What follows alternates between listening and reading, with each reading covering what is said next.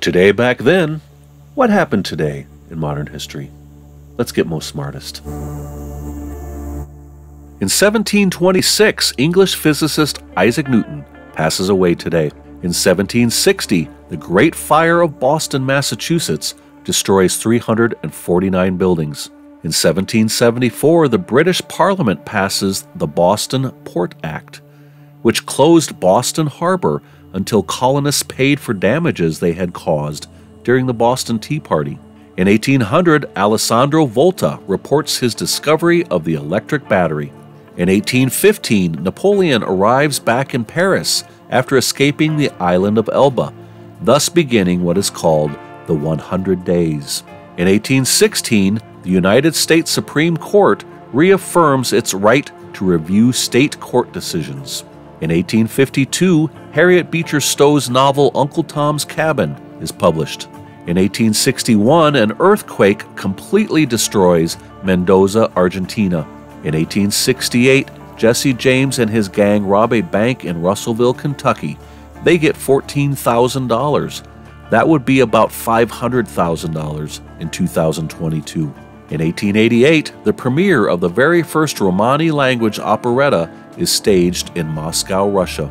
In 1896, the Marines land in Nicaragua to protect U.S. citizens.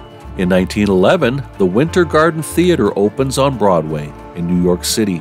In 1914, the first International Figure Skating Championship takes place in New Haven, Connecticut.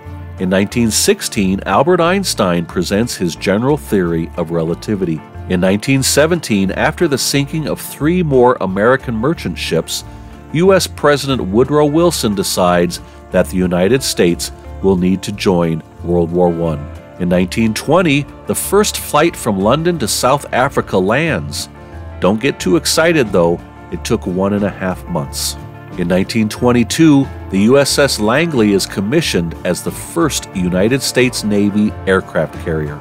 In 1923, the Arts Club of Chicago hosted the opening of Pablo Picasso's first United States art show. In 1930, the American fast food restaurant chain Kentucky Fried Chicken is founded by Colonel Harlan Sanders in North Corbin, Kentucky. In 1933, Giuseppe Zingara is executed in Florida's electric chair for fatally shooting Anton Cermak in an assassination attempt against President Franklin D. Roosevelt. Also in 1933, Dachau, the first Nazi concentration camp, is completed.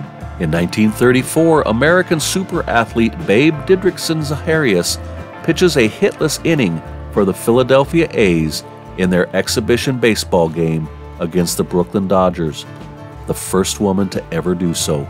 In 1939, 7,000 Jews flee German-occupied Lithuania. In 1942, General Douglas MacArthur vows, "I came through and I shall return," after escaping Japanese-occupied Philippines.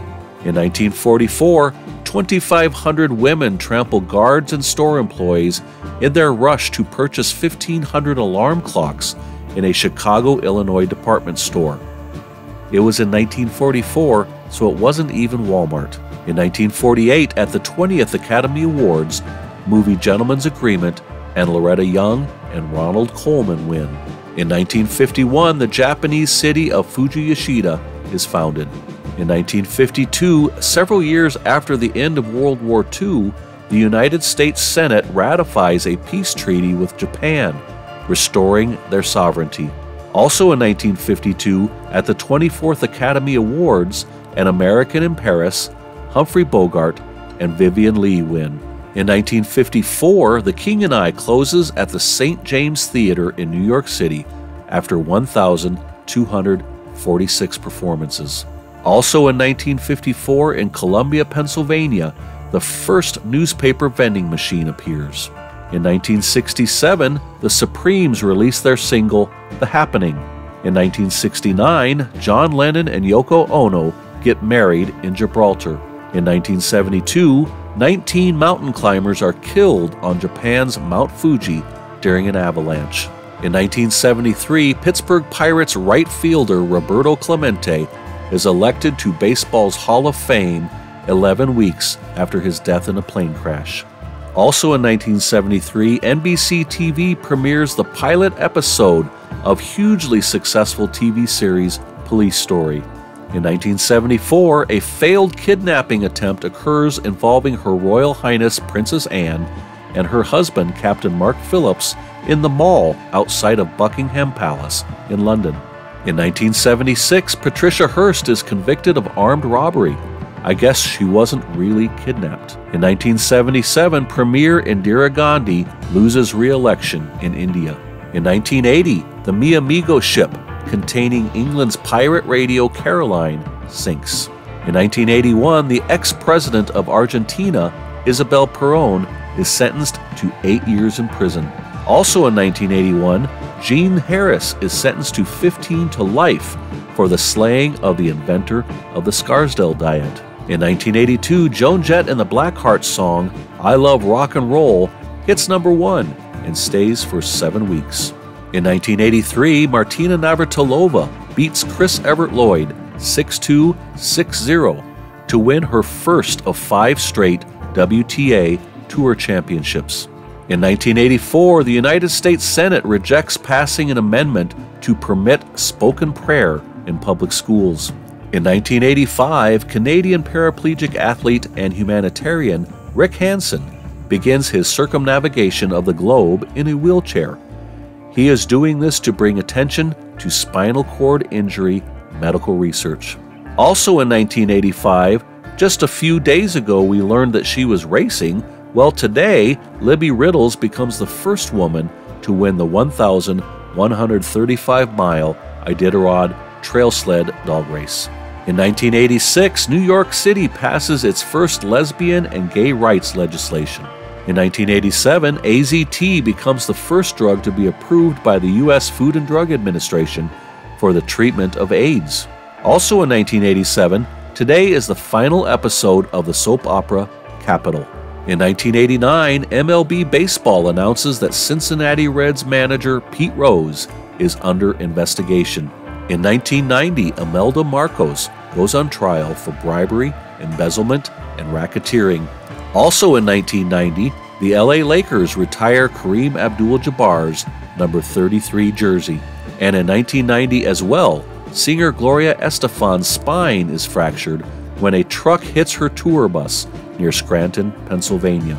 In 1991, a court awards Peggy Lee $3 million in her suit against Disney over their re-release of Lady and the Tramp. Also in 1991, Michael Jackson signs a $65 million 6-album deal with Sony Records. And in 1991 as well, the United States Supreme Court rules unanimously that employers can't exclude pregnant women from jobs where exposure to toxic chemicals could potentially damage the fetus. In 1992, Manuel Noriega's wife Felicidad is arrested for stealing buttons from store dresses. Oh, and her husband was the president of Panama at the time.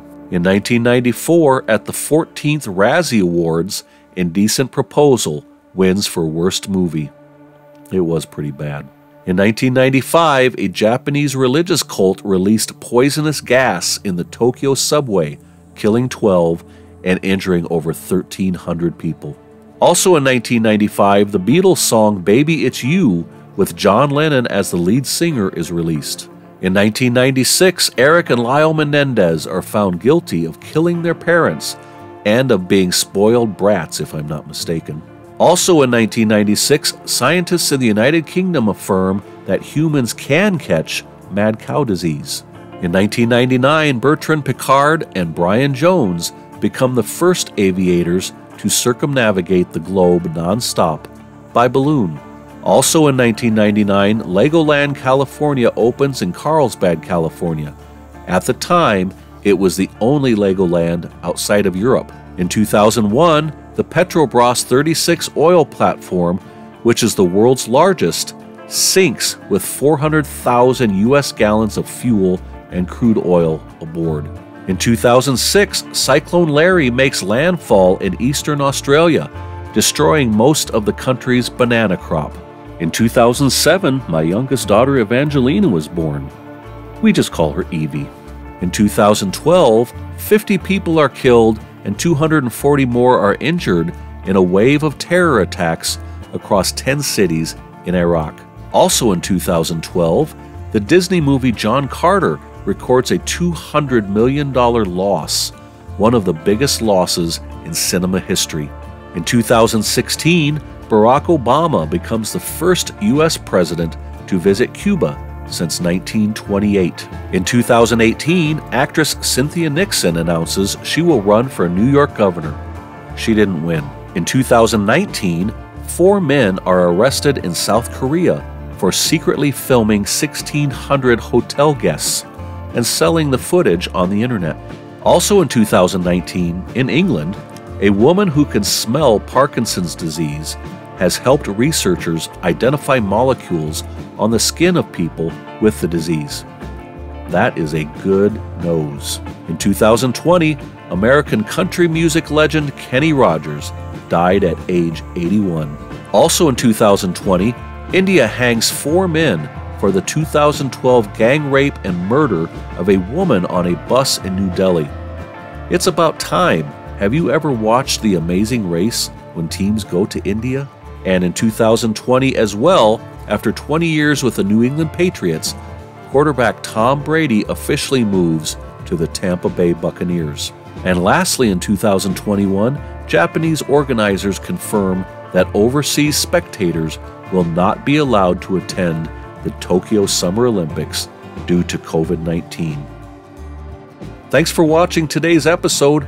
I hope you give me a thumbs up, that you subscribe, and that you write something for me down in the comments. That would be awesome. And I'm going to go now and make another video. See you soon.